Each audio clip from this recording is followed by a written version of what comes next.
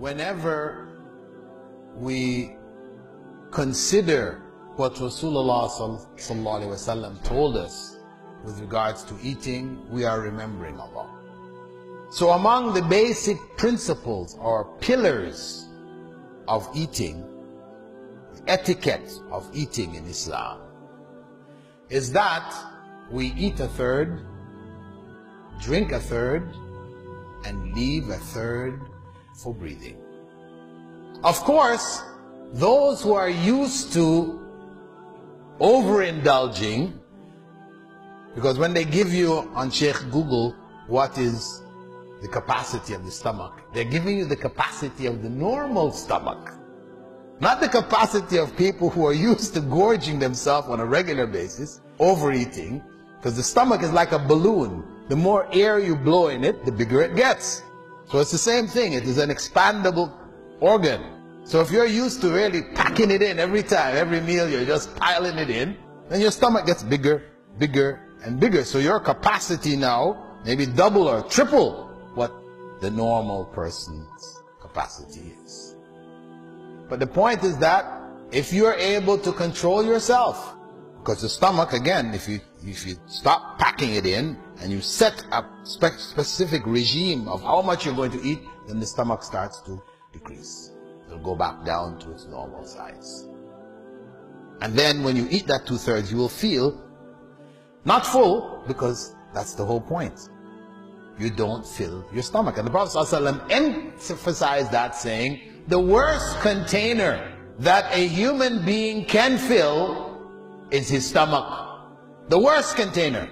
You have containers, things which contain things, you pour things in them all the time. Right? The worst one to fill is the stomach. This is prophetic advice. So, if we are able to take this on, it would make a difference for most of us, because now we're in a generation, according to WHO, World Health Organization, from the year 2004 onwards, for the first time in recorded human history, the number of people who were obese is greater than the number of people who are starving. This is the state of the world today. And Prophet Muhammad ﷺ in Sahih al-Bukhari, when talking about the future, the signs of the last day, the coming of the last day, he said, وَيَظْهَرْ فِيهِ مُسْلِمًا, and there would appear among them, amongst the Muslims, obesity.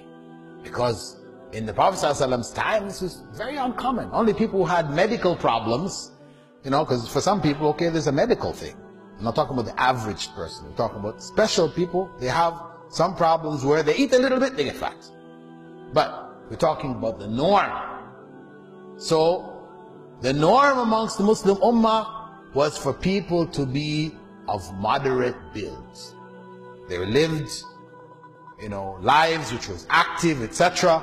So that obesity, and they didn't, this luxury eating styles, lifestyles, etc. wasn't there.